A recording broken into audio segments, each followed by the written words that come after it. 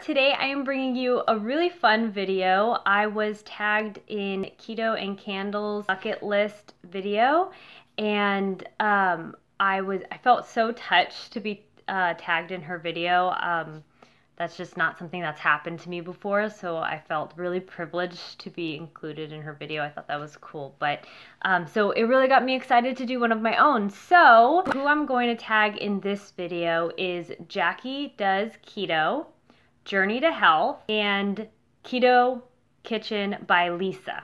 All of those ladies are so great and have such great keto channels, so definitely check them out if you haven't heard of them, because they are really great. So my bucket list tag video is going to be a keto bucket list. I thought I'd make it a little different than just like a regular bucket list, because most people put like travel and stuff on their bucket list, but I don't like to travel, so I thought I'd do a keto bucket list. So this is, I think, in order of I'll do 5. I'll do the least important to most important. So number 5 on my keto bucket list is to create a convincing keto gummy bear. I've been trying to make a really chewy, convincing candy gummy bear, as if you could give it to a kid and they would not know the difference between this keto gummy bear and one that you buy at the store in the candy aisle. So I've been testing that out, and I feel like I'm making some progress. It's just slow. So that is my number 5 on my keto bucket list. I want to do that definitely. Number 4 on my keto bucket list is to try the Rebel Caramel Swirl ice cream.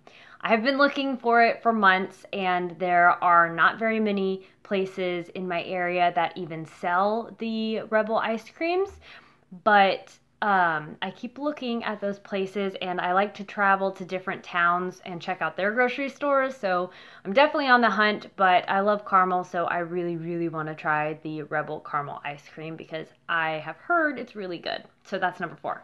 Number 3 is to be able to make a convincing keto cupcake. I've tried lots of cake recipes, and they all just taste like almond flour or coconut flour, and they just don't taste like a cupcake to me. I just want it to be light and fluffy and airy. So number 3 on my keto bucket list is to make a convincing keto cupcake, which, if you have any keto cupcake recipes, please put it in the comment section, because I would love to try it. Number 2 on my keto bucket list is I want to visit an Aldi's. I am in California, and around me there aren't a whole lot of options.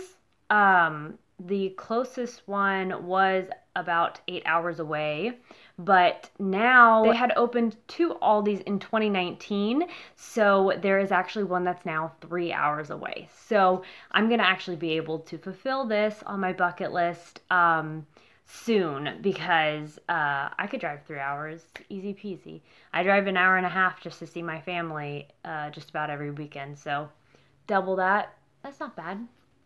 So that's number 2 on my bucket list. And then number 1 on my keto bucket list is to have a flat stomach.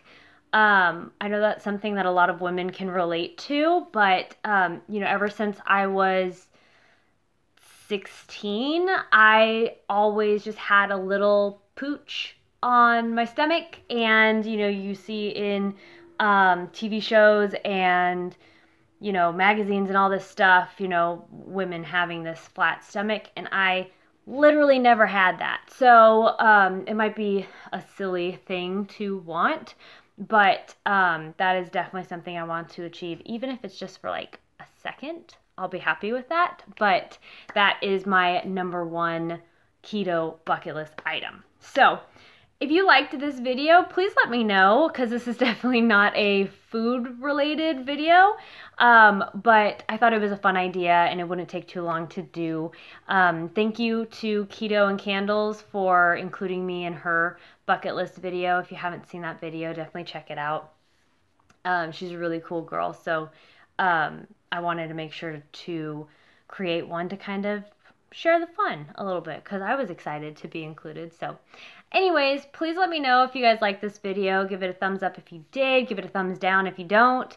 I'd just like to know your opinion. I'll put a comment in the comment section below to kind of start a discussion, and I would love to have a conversation with you guys down there. So that's all I have for you guys today. I will see you in the next one.